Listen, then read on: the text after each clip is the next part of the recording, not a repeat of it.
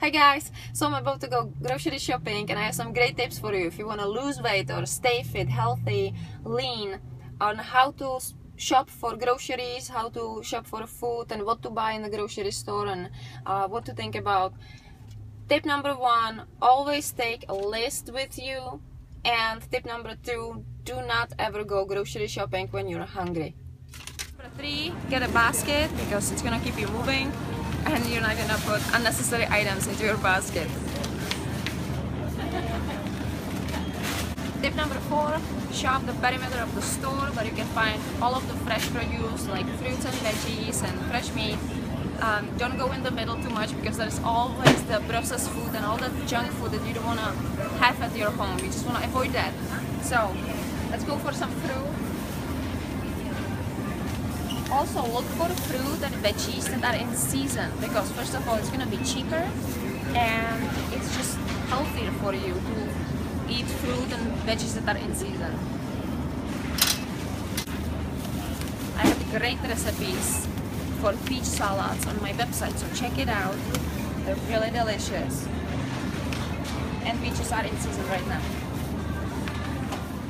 When it comes to buying organic produce, I'm all for it, but it's kind of expensive. Not everyone can afford it all the time. So I suggest that you stick to buying organic things that you eat the skin of.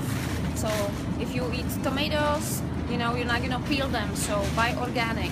If you buy oranges that has the thick skin, you can peel them off, so it's not always necessary to buy organic oranges. So just like pick the products that make sense to buy organic if you're trying to save money. If you're trying to lose weight and if you really want to make a difference and try to avoid even the healthy snacks or seemingly healthy snacks in this type of aisles, stick with fresh fruit and veggies and stick with whole foods where there's always some preparation needed, because if you do that, you know, you're gonna avoid binging and overeating, and it's just overall you're gonna be eating nutritious food, low in calories.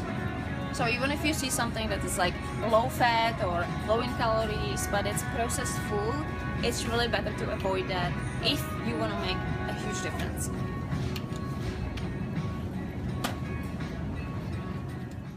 And I have last 2 tips for you guys. Make grocery shopping your priority and go at least twice a week. I go every day, but I know that not everyone has the time. For me, it's a way out of my house to kind of get to see people and stuff like that because I work from home and I love grocery shopping. But if you can do it, if you can make it twice a week, that way you will make sure that you have all the fresh foods at home all the time and you're eating like superfoods that are nutrient dense and low in calories, and you will see how much progress you're going to be making in terms of your diet and healthy eating. And one more thing is that I go to buy my meat into places that I really trust, like farmers market, where I know that I get fresh meat and meat that is free of antibiotics and GMOs and things like that. Or if I can't make it to the farmers market, I go to Whole Foods because I know that Whole Foods really focuses on having a high quality meat in their stores. So it costs a little bit more money, but it's money well spent and it's way worth it, you know. So try to think about that. Let me know what you think.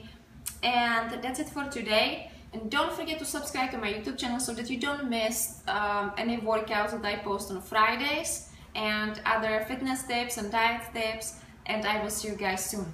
Ciao.